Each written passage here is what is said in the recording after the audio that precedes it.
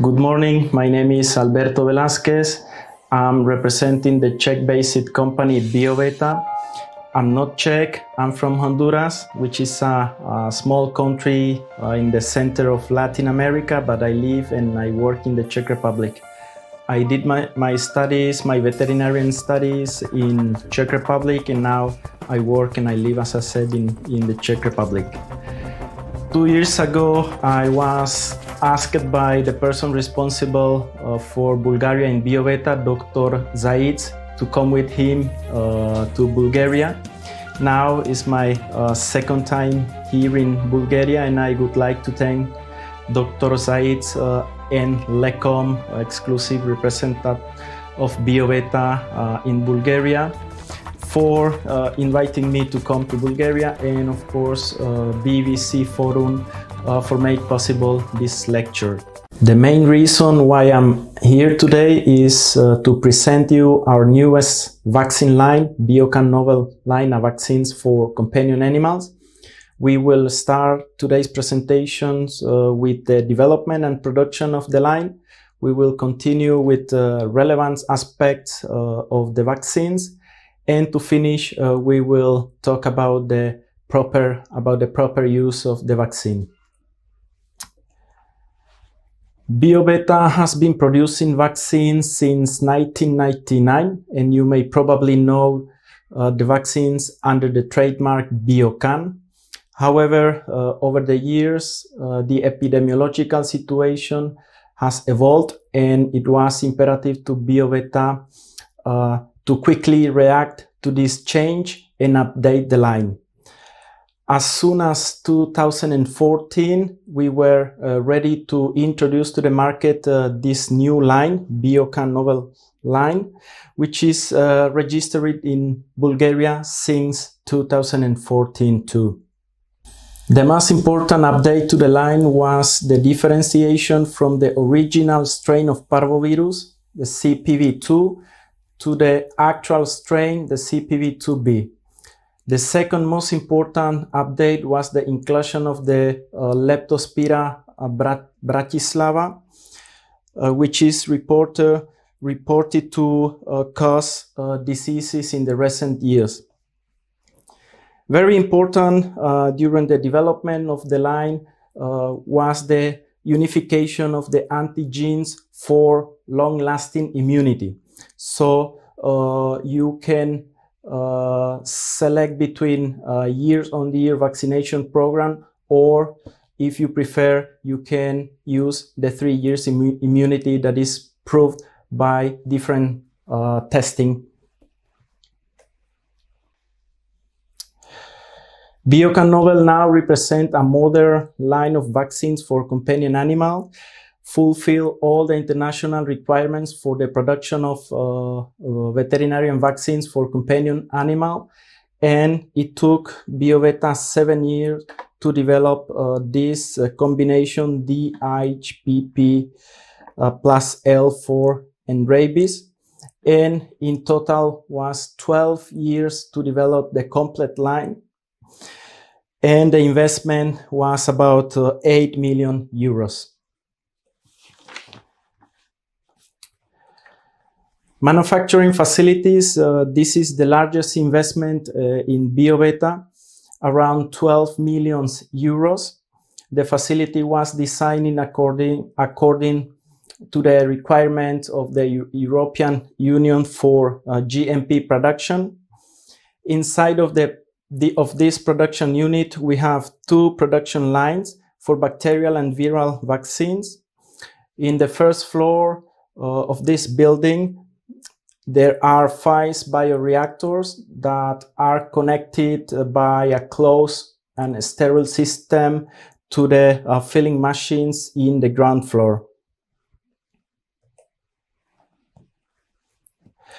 This is now the largest production unit in Biobeta. With this facility, we significantly increase our production capacity.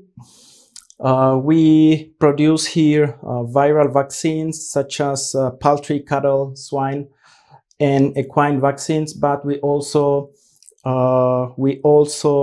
produce cultivation and growth media here. The next building, this is the labeling, packaging and expedition center. It's a completely automated building. It was also designed for or according the requirement of the European Union for GDP activities. There are 3 warehouses here, one for the regime up to 25 degrees, second one up to 8 degrees, and the last one for freeze regime for some products that need to be under these conditions. After visual and automatized controls such as volume, appearance, color, physical defects of the vials, the productions go through a closed corridor to the expedition center, where we also have a container for products which need temperature regime. After that, the product is ready to be loaded to the trucks, but if the truck is not ready, it doesn't have the correct temperature, for example, vaccines 8 degrees, the product is not loaded to the containers, and the trucks has to wait to be under the right temperature conditions. So we guarantee the right management of cold chain. Now you can see here one of the bioreactors we have inside our production unit. All the technology here is from Europe. So from countries, for example, Denmark or Sweden. All the bioreactors here are approved and certified for GMP production. Cultivation practices for each strain of antigen is also approved and validated. This is the Solaris bioreactor. It has a working volume of 300 liters and a production capacity of 600 liters of antigens after inactivation. The bioreactor is a dynamic device that simulates the normal condition in the body. Physical and chemical parameters, for example, are regulated. Parameters like pH, oxygen, pressure are well regulated. This allows better cell nutrition, metabolite removal, and promotes better and healthy cell growth for the production of antigens. This is the lyophilizer for GMP freeze drying production. One cycle lasts 72 hours and produces more than 100 vials of vaccines. Thanks to this huge investment, BioBeta ensures enough antigen mass for the production of vaccines and effectively covers the growing demand of veterinary vaccines and maintain quality level comparable to international competitors. Our facilities for laboratory testing are also validated for an European GLP production.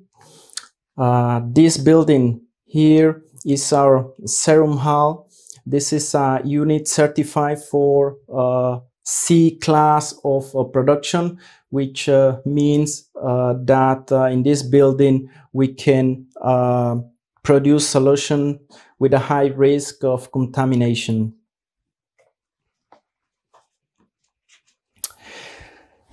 Safety and efficacy controls in the laboratories are realized according to the European GLP and European Pharmacopoeia.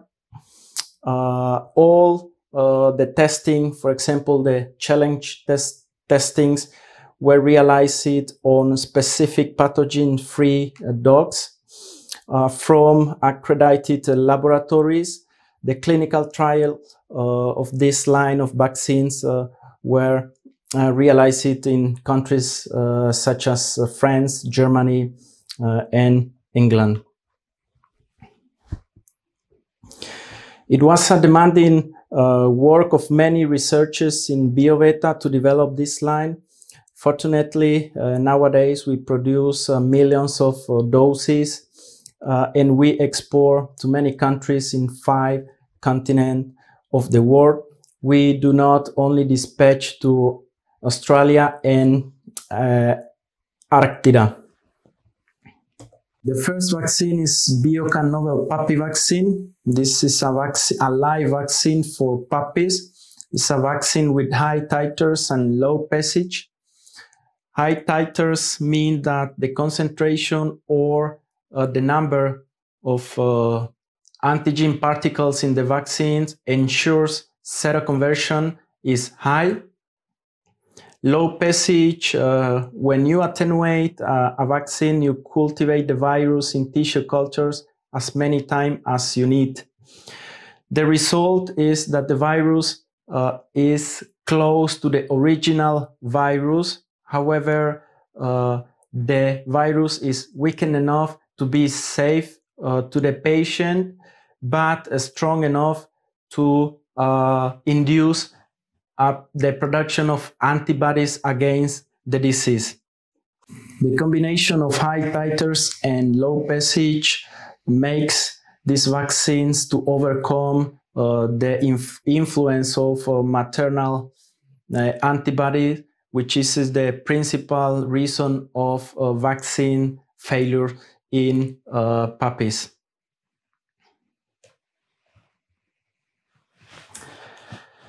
Safety testing demonstrates that the vaccine can be used as early as 6 weeks of age. This is a great advantage because allows the puppies an early socialization and provides better degree of security when the puppies interact with other puppies. Challenge testing proves the efficacy of Biocan novel puppy against CPV2B, but also against CPV2A and CPV2C. CPV first emerged in the late 70 years as a result of several mutations. Some studies suggest that the virus evolved from feline leukopenia. Other studies point to a wild parvovirus. Whatever was the case, the virus continued to evolve and was completely replaced by the 2 strains, CPVA and CPV2. Now we know that we have another strain, CPV2C, and this strain is now co-circulating with CPVA and CPV2A and CPV2B in the dog population around the world. In Bulgaria, CPV was first reported in 1979, and according to scientific works, the predominant strain is CPV2A. CPV2B seems to be more common in big cities such as Sofia or Kozloduy, and CPV2C was first detected in 2010. As you can see in this article, the CPV was isolated from dogs that were vaccinated with the original strain of antigen CPV2, but we also have one case where the parvovirus was isolated in a dog that was vaccinated with the actual strain, parvovirus strain CPV2B. All these antigens variants are very similar. The major genetically difference between CPV2 variants is one key amino acid in one specific site of one specific protein. We call this protein VP2 protein. You can see the protein here. This protein is responsible for infecting cells, but also works as a receptor for antibodies, for antibody binding in the body. Unfortunately, this protein mutation are very often and very common. We call this process antigenic drift. Antigenic drift are random mutations that accumulate over the time in the virus surface. This mutation change this site. This site works as a receptor for antibody, and the result is that antibodies don't recognize the virus, so the virus can evade the immune system, and is easier for the virus, for this mutated virus, to spread throughout an immune population. This is the principal mechanism of the virus to evade immune system, and one of the main reasons for vaccine failures, and also for viral antigenic diversity.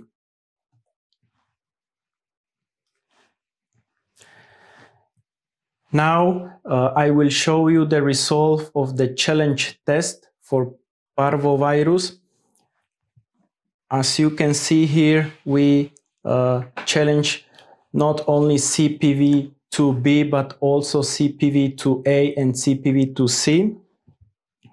All this testing were according to the requirement of European Pharmacopoeia. European Pharmacopoeia is a binding document for all companies that produce vaccine under these criteria.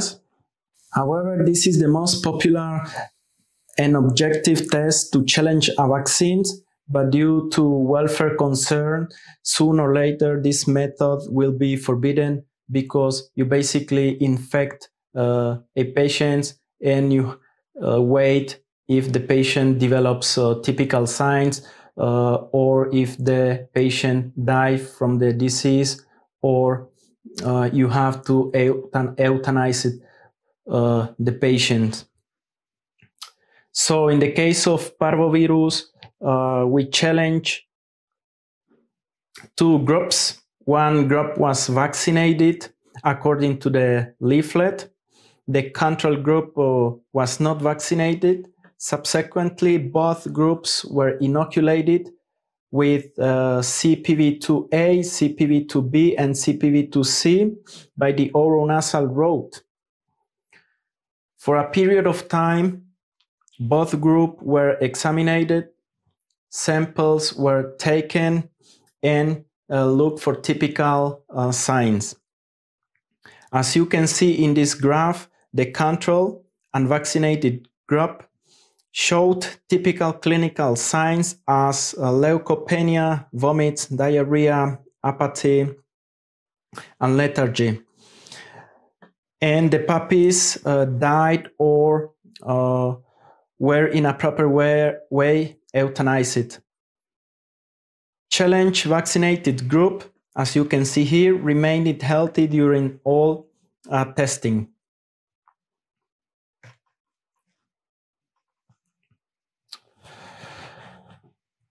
The main reason of a vaccine failure in puppies is maternally derived antibodies. No other issues has the major influence to the immune system to correctly react to the vaccine as the presence of interfering maternally derived antibody. There are three sources of MDA in the organism. 10% of the MDA are transferred during pregnancy via placenta.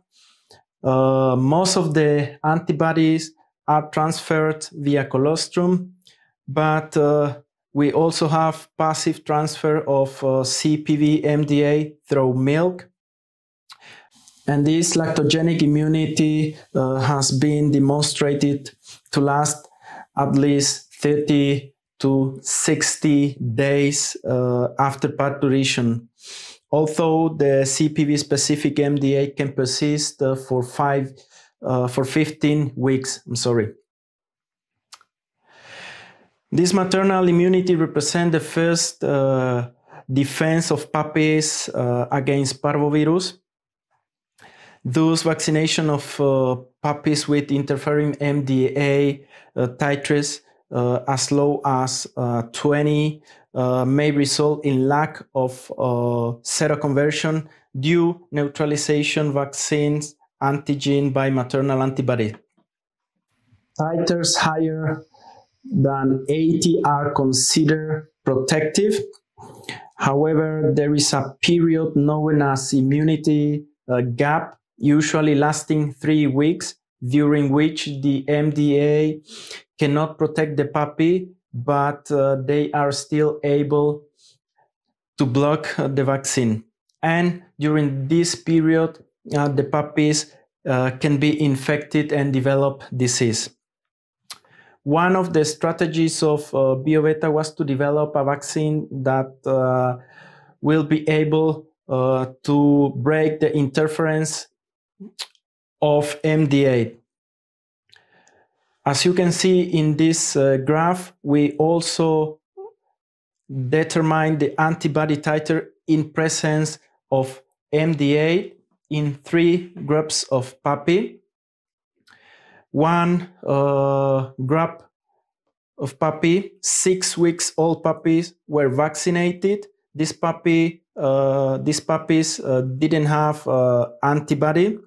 The second group was 6 weeks old puppies with antibody and properly vaccinated. And the third group was 6 weeks old puppies with antibody but unvaccinated. As you can see in this graph, the blue line represents the puppies without maternal antibodies.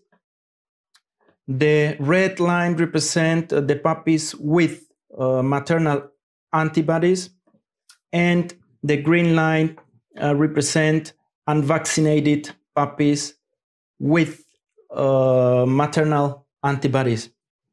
In the first group, after the vaccination, we can see that the antibody response was strong, because this group didn't have maternal antibodies, so the vaccine works very, very well.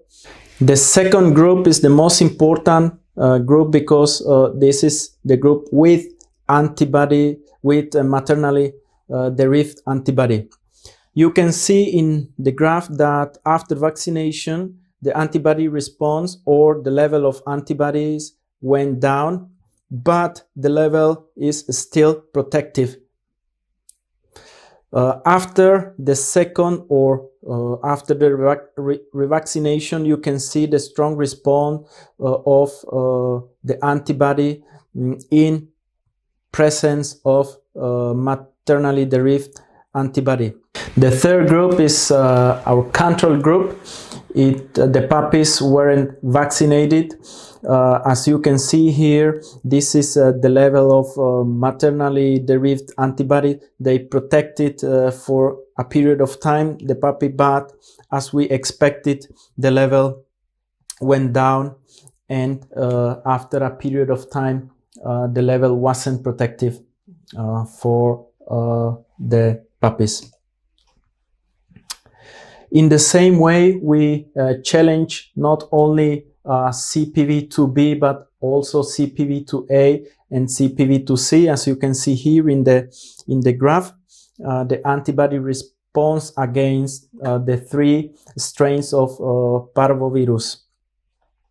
However, it's important to keep in mind that are dogs that never respond to vaccination.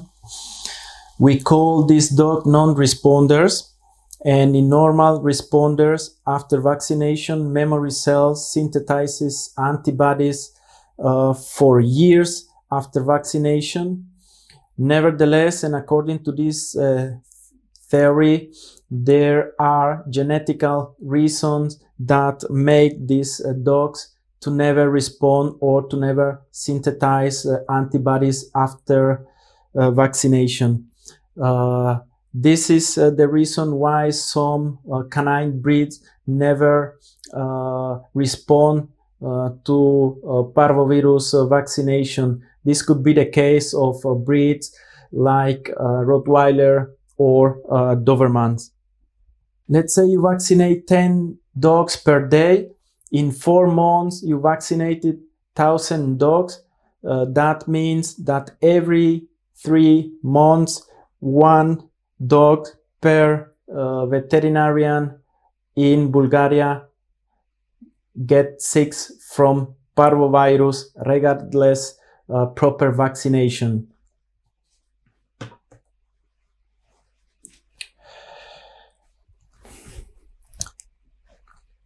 So much for parvovirus. Now we will talk about distemper. We did the same laboratory testing for distemper. Distemper antigen was also tested in the same way as parvovirus. We tested distemper in accordance to the European Pharmacopoeia, but in the classical line of vaccines, the Biocan line, we also tested this strain according to the requirements of the US, because we have registered the classical line in the US. So we had to challenge this line according to the requirements of the US. The difference between the challenge in according to the European Pharmacopoeia and the challenge according the US is in the route of inoculation. According to the European Pharmacopoeia, we had to inoculate it by intravenous, and according to the US requirement, has to be by the intracerebral inoculation. After the challenge testing, we also realized the antibody response against distemper, as you can see in this graph. What are you seeing here is basically a similar result as in parvovirus. We tested 3 groups of puppies. The first was a vaccinated group without maternally derived antibodies. The second group was puppies with maternally derived antibodies, and the third group was the control group. It was a group without vaccination but with maternally derived antibodies. This line here represents the first group, the group without maternally derived antibody. The response is as we expected. If you vaccinate a puppy without maternally derived antibodies, so the response is very quick and strong. So you can see here that the level of antibody after vaccination went high. The second line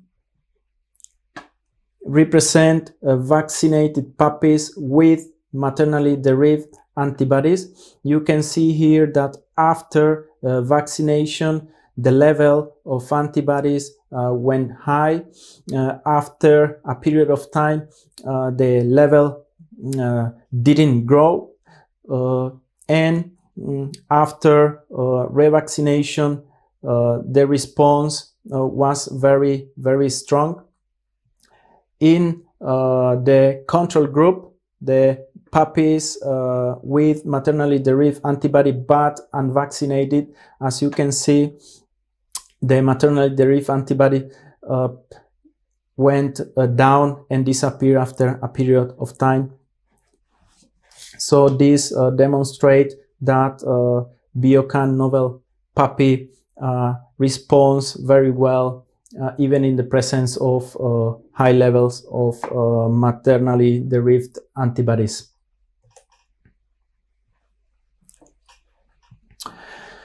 So in conclusion, we can say that the results of all the testings show that the Biocan novel puppy prevents the clinical signs of parvovirus and distemper, is 100% effective vaccine in puppies with high levels of maternally derived antibodies, and is efficacy for vaccination of puppy. However, please remember that maternally derived antibodies is the main reason for vaccine failure. Antigenic drift is the principal mechanism of virus for evade immune system, and non-responders are dogs that for certain genetical reasons never respond to parvo vaccination. The next vaccine is Biocan novel DHPPI-L4. This is a vaccine with 5 live antigens and 4 serovars of Leptospira. This is a vaccine indicated for revaccination after primo-vaccination. However, testing show that it's safe to be used in puppies from the age of 6 weeks. So many countries use these vaccines for primo-vaccination of puppies, and this is correct because this vaccine is safe for the use in dogs from 6 weeks of age. Biocan novel DHPPI-L4, as other vaccines against parvovirus, has the same strain as Biocan novel puppy, the parvo strain CPV2B. It has 4 important serovars of Leptospira bratislava included, and the strain of adenovirus type 2 that provides cross protection against adenovirus 1. The important features of CAV2 is its antigenic relatedness to CAV1. CAV2 is much safer for using in vaccines and also provides protective immunity against CAV1, as you can see in this graph. We measured the antibody response against CAV2, but as you can see here, the vaccine also provides protection against CAV1.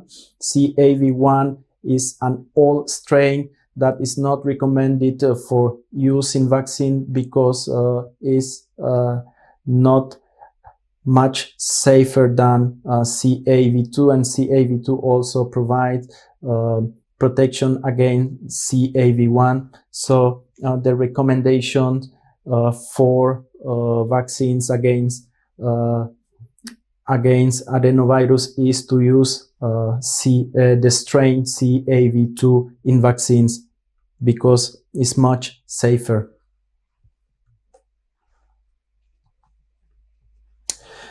All the Leptospira components in the vaccines were also challenged for clinical symptoms, virus shedding, and protection. And here we can see the result of the challenge test of Leptospirus. You can see that vaccinated puppies or patients didn't show clinical symptoms of leptospirosis, and unvaccinated patients showed clinical symptoms, and they see the leptospira in urine.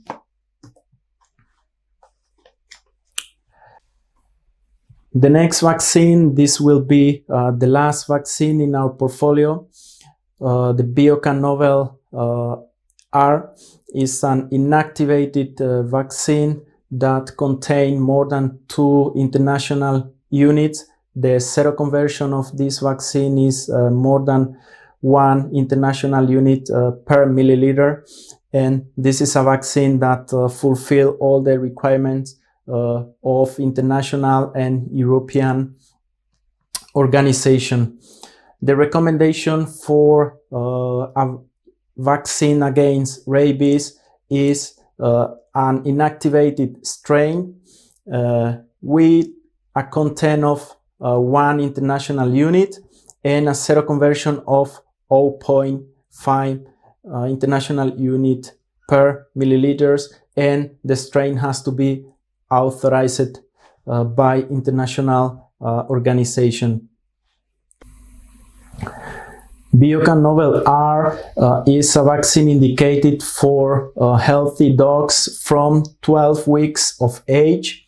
However, if you need to vaccinate younger dogs, you can do it from 6 weeks of age. In this case, you need to revaccinate the patient at least 3 weeks after the first vaccination, but not earlier than 12 weeks of age.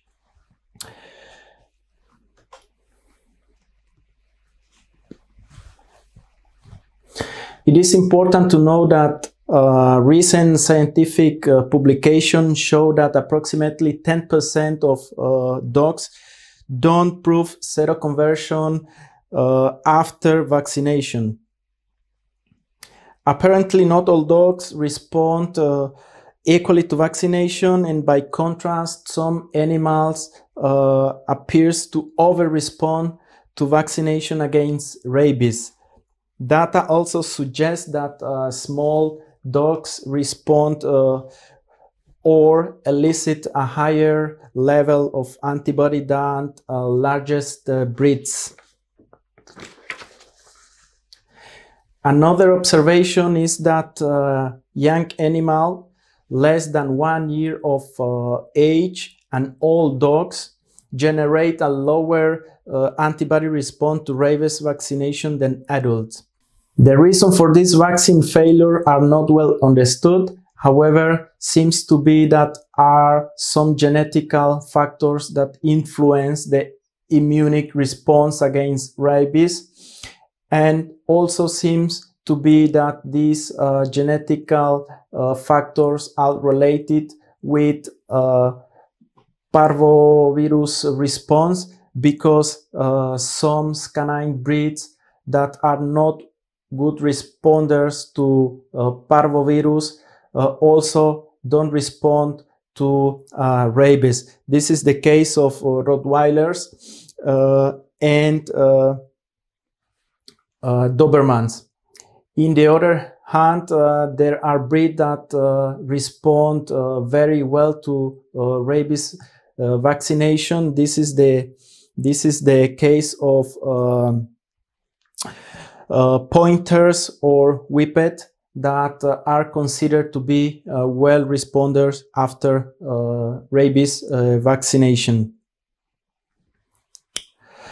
Indisputably, the response to antigen is under a very complex genetic control, and this control will affect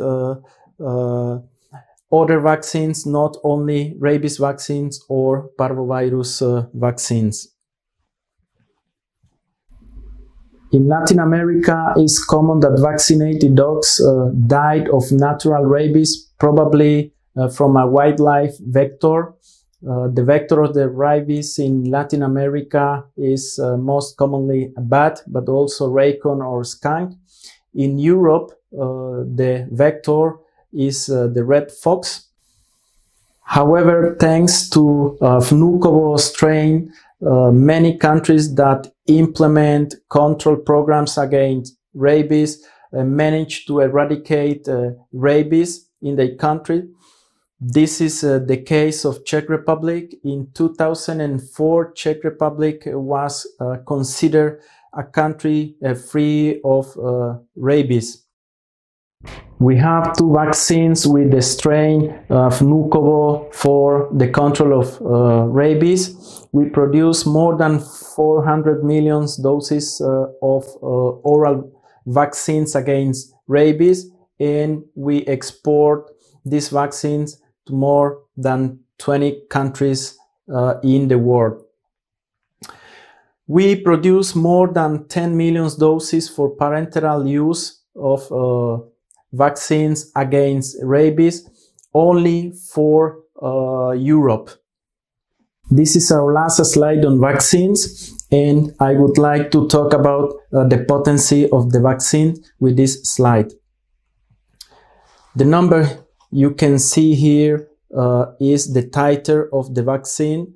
This is basically the potency of the vaccine, and this unit here is the tissue culture infective doses. This is the unit to represent the titer of the vaccine. Pharmaceutical companies use this number or this unit to represent the effectiveness of the vaccines, and veterinarians, doctors tend to take this number to compare vaccines between each other. This is not the right way to compare vaccines, because this number here it depends on many factors. For example, the antigen you use, the method to produce the vaccines, the tissue culture cells that you use, the age of the cells that you use, among others. So it's important. What is really important is to take this number and to see the results of all the testing, and of course to see if this number is able or if the vaccine is able to induce a protection.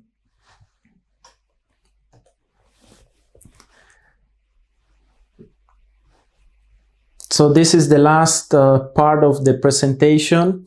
We will talk about vaccination issues. We will start with the vaccination recommendations. Vaccination recommendation is to start between 6 and 8 weeks of age, and not to finish the vaccination series before 16 weeks of age, because the interference of maternally derived antibodies. It is also recommended to revaccinate between 6 and 12 months of age in order to be sure that the puppy gets at least one vaccine without the interference of maternally derived antibodies.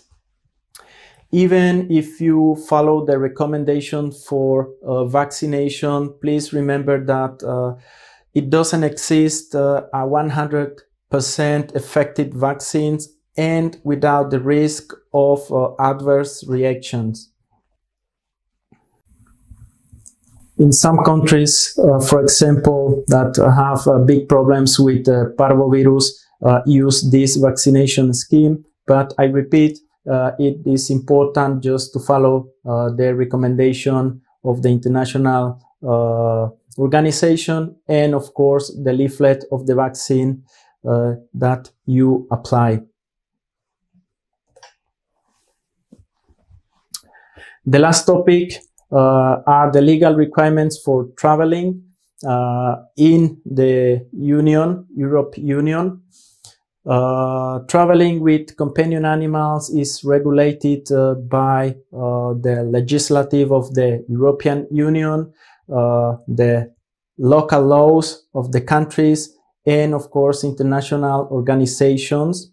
But you don't have to know the full text of all these laws, but it's important to know just the most important requirements for traveling in the European Union.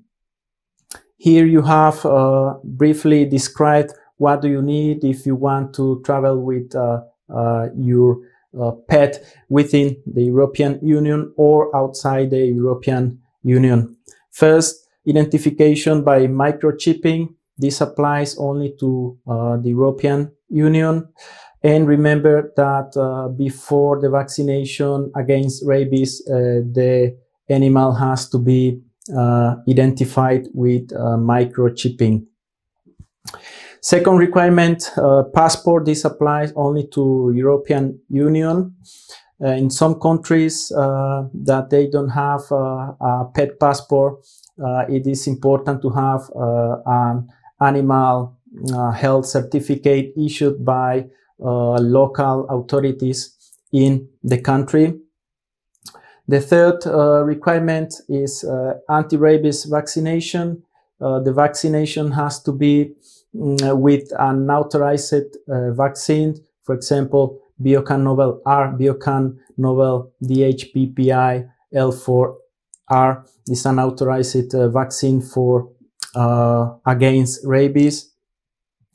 The content of the vaccine has to be at least 1 unit. Biocan novel R contains 2 international units, and for countries outside the European Union or in the European Union, the vaccine has to be registered or has to be approved by the local authorities. Some countries in Europe, for example, Ireland, Malta, Finland, Norway, and the UK requires a specific treatment against deworming. The medicament has to contain praziquantel and it has to be confirmed in the pet passport. The last requirement doesn't apply to Europe, but most of the countries outside the European Union requires a rabies antibody titration test in order to entry with your pet to the countries, and the minimum level of the protective antibody has to be 0.5 international units per milliliter. This is the last slide. I would like to thank you. I would like to thank Dr. Saitz, and once again, thanks VVC Forum for make possible this presentation. Thank you very much.